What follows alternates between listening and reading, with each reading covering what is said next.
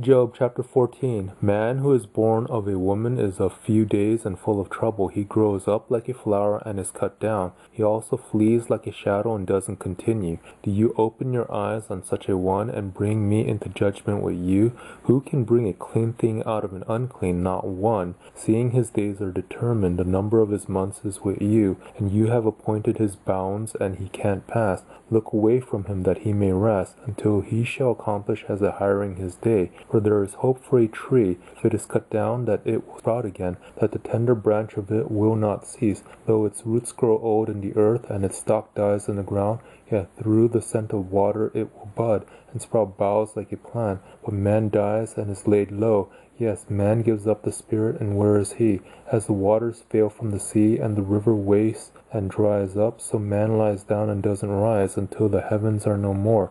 They shall not awake, nor be roused out of their sleep. Oh, that you would hide me in Sheol, that you would keep me secret until your wrath is past, that you would appoint me a set time, and remember me. If a man dies, shall he live again? All the days of my warfare would I wait, until my release shall come. You would call, and I would answer you. You would have a desire to the work of your hands, but now you count my steps. Don't you watch over my sin? My disobedience is sealed up in a bag. You fasten up my iniquity, but the mountain falling comes to nothing. The rock is removed out of its place. The waters wear the stones. The torrents of it wash away the dust of the earth. So you destroy the hope of man.